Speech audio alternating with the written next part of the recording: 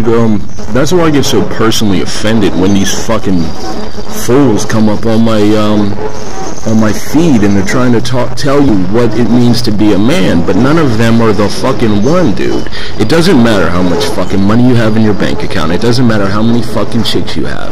It really doesn't. I swear to God, it does not have anything to do with that. I mean, it's like, it's somewhat related to that. It can correlate with that, but a true alpha male, a true alpha male is not concerned about how many fucking ladies he can get, dude. A true alpha male does not care about how many ladies he can get. A true alpha male is somebody who lives the most. It is the most lonely existence you could fucking imagine. It's the most lonely existence you could possibly imagine, to the point where you lose contact with reality because you alienate yourself. Get that through your head. You alienate yourself from others, not other people alienating you. It's you reject other people, dude. You reject other people. You don't let anyone get close to you. You don't let anybody get close to you. And that causes a lot of fucking mental health problems. So that's very, you know, you don't let anyone, dude. You don't let anybody get close to you. You don't let anyone.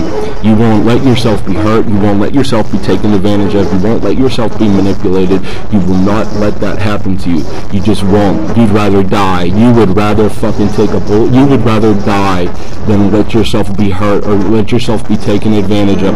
That's the thing that you preoccupy your mind with more than anything else. Is nobody fucks with me. Nobody fucks with me. Nobody fucks with me. Nobody fucks with me. It's drilled in your head. Nobody fucks with me. Nobody fucks with me. It's drilled into your head to the point where it's a little pathological. It becomes a fucking issue and causes mental health fucking problems.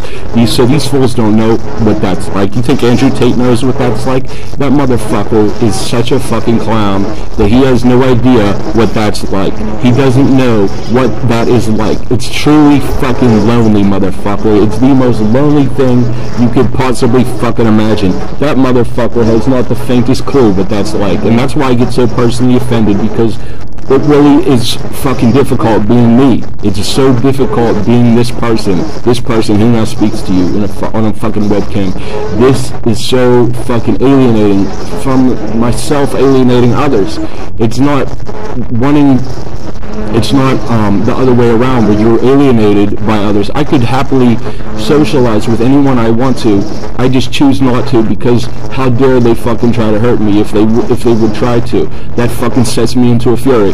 So it's like, how dare these motherfuckers like say that they know what it's like to be a man, but none of them are the true alpha. None of them are the one. None of them are that dude, that fucking guy. None of them are like that. They're all pretenders, dude. They're pretenders. They're fakes. They're phonies. It doesn't matter how rich you are, you fucking idiot. It has nothing to do with that. It has. You think Bill Gates ain't a fucking alpha male necessarily, but he's fucking super fucking rich. It has nothing to do with that, you fucking clown.